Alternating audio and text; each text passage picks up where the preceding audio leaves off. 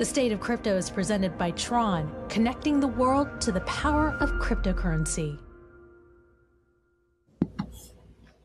All right, joining us now for more analysis is Ava Labs President John Wu. Welcome to the show, John. Hi, Jen. Hi, Lawrence. How are you? Hey, Good morning.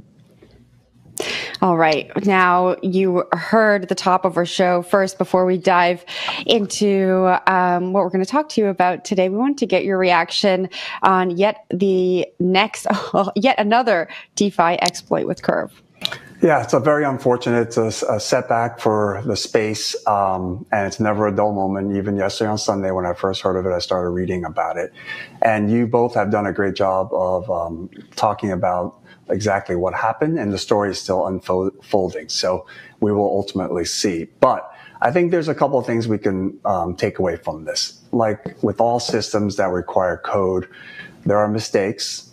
Sometimes they're human, sometimes it's in the programming itself.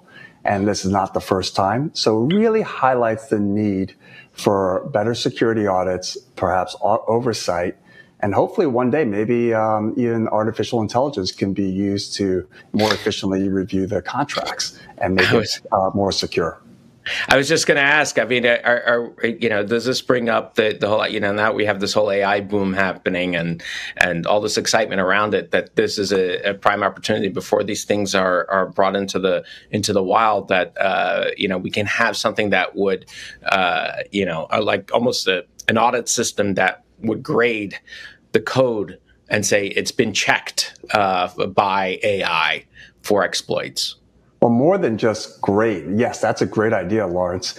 More than just grade, but AI can actually do things a lot faster and iterate and continue to, test the code and can, as generative AI does, it can learn from itself. So ultimately, I think it could be used as a tool to bring more security and fewer exploits to the space, which is super important because, ultimately what Curve is used for is for predictable and stable lending and borrowing. This is why Curve exists. And it's so needed in DeFi so assets can move around. This is also, I think, part of the reason why, some of the initiatives that Ava Labs is doing with real world assets, tokenizing traditional assets like private equity or foreign exchange or commodities or real estate, they are far more stable in terms of asset pricing. So they could also be used to solve this problem in terms of making it more predictable and stable for lending and borrowing in the ecosystem. So, John, you did the transition for us into kind of what you guys are doing here with tokenizing. And I have to ask here, because we, of course, have an SEC that has made it clear that they're going to scrutinize crypto, that for the most part, anything that's not Bitcoin is a security. Jury's still out on ETH as far as I'm concerned. I don't know how they'll eventually take it. And to be honest, I'm not sure about Bitcoin some days. But how will this, as you tokenize real world assets, how do you see that being traded when it seems that the SEC views things, is going to say, look, these are securities, obviously, and especially if you have tokens that are backed by securities, therefore it needs to follow regulation. How do you do it in a decentralized manner when you have a regulator that says we want to be at the center, essentially overseeing all these trading actions? So that's a great question, and there's a lot in that. Obviously, it was a long question. Sorry. No, it's great. And we have to uncover. You're not the first person to tell me I ask long questions. So, tokenization of real world assets, the tokenization part is really a wrapper for the underlying asset. Whatever the asset is, whether it is a security, a commodity, a painting, what the tokenization does is it's a wrapper for the right of ownership, and it's in a blockchain. Think about it. There was a time when ownership was represented via paper, and then it had to be digital. And now this is just a different type of wrapper for representing the ownership. So that's a distinct difference. And from the previous court case, at least, the district result from Ripple, they came out and said there's a difference between the underlying asset and the way it's transacted. So if you're going to wrap that asset in a tokenized version and put it on a blockchain, you still have to use the proper licenses and regulations and use the right methods that particular asset type would need in order to transfer, just like it does in other forms when it's wrapped in just 0 and 1s or by paper to represent the underlying value of the asset. John, you brought up Ripple there. How are you, Ava's a US-based company, how are you looking at the partial win that Ripple received over the SEC? How's the rest of your company looking at that as you continue to build your business in the US? I mean, there's been so much said by so many people. I won't repeat any of that, but I think the big takeaways are it brings more clarity, which is great, but it's not conclusive and there's a long road. And I think what it did do was provide a catalyst for Congress. And it's not coincidental that just in the last week or two, you've seen so many bills being pushed or moved and voted on to help regulate, bring clarity in a comprehensive way to the space. So from that perspective, initializing or catalyzing Congress to get involved is a good thing. So getting back a little bit to asset tokenization here, how do you see it ultimately, though, for the consumer, at least? I mean, like, it's one thing when it's institutions buying and selling these tokenized assets. But how do you see consumers purchasing and selling their tokenized assets? Do you see them on, going on Coinbase, for instance, and doing it that way? Or do you see it private DeFi versions of it, if you will? Or would it require creation of new institutions to make it happen? So let's go through the benefits of tokenization, and then we can answer that question after we go back to first principles.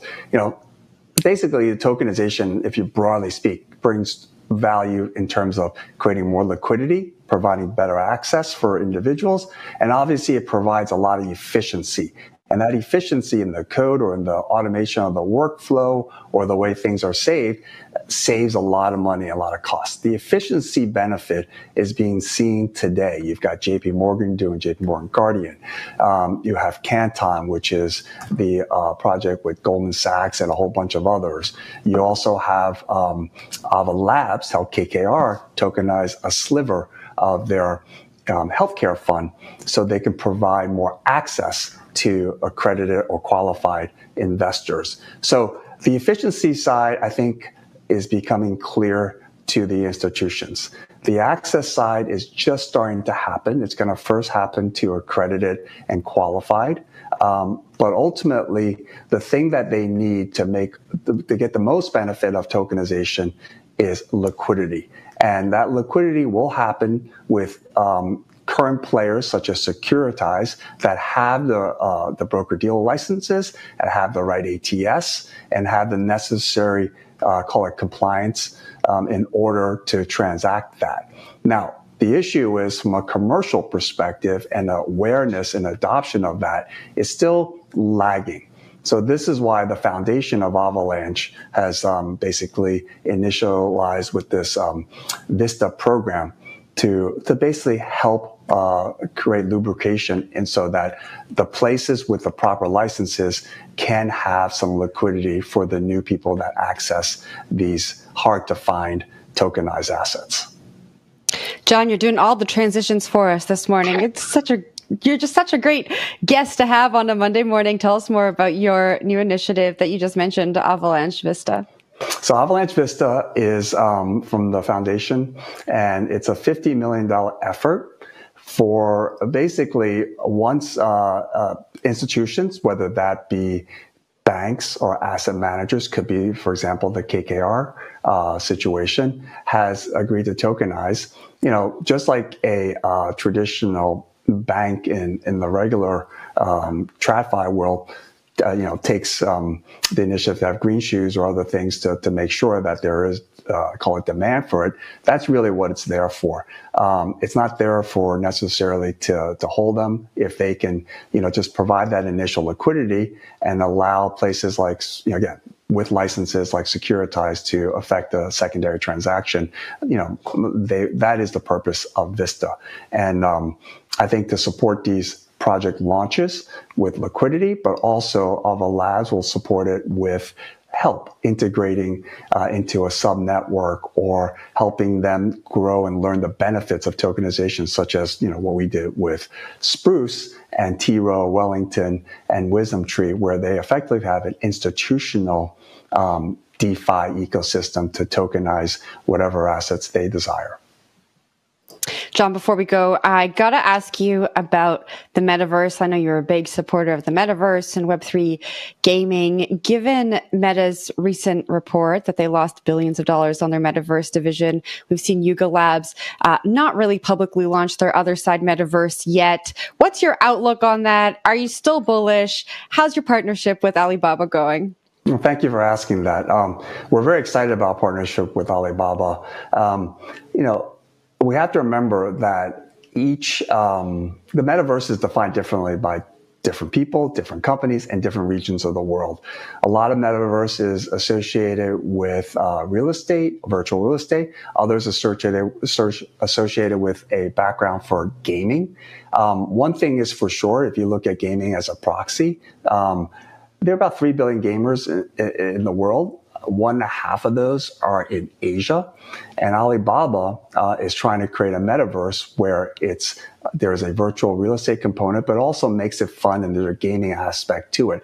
And I think we're very bullish on that aspect of it. How it's properly defined going forward, I think it's going to evolve, and ultimately, it's a digital world. My kids play in effectively a metaverse called Roblox all the time. So I think we're going to move towards that. So depending on how you define metaverse, we are going to move to a world we're just going to be more online than we were before, especially the younger generation. I got to ask you a quick follow-up here. Is anyone using it? I know you're helping to enable businesses get into the metaverse. Are they actually doing this, or given the market, given what they're seeing happen with more mainstream companies like Meta, are they kind of just staying on the back burner, waiting to see what happens? It is beginning. I can't say it is, so abundant that you turn or you go somewhere online and you can just find places to go. But people are experimenting, understanding the value and how companies can create incremental revenue for themselves and how users can find great entertainment, if you will. I think it's very, very much in the early stages, but things are happening. All right, John, thanks very much for joining the show this morning. Thank you. Yeah. That was Ava Labs President John Wu.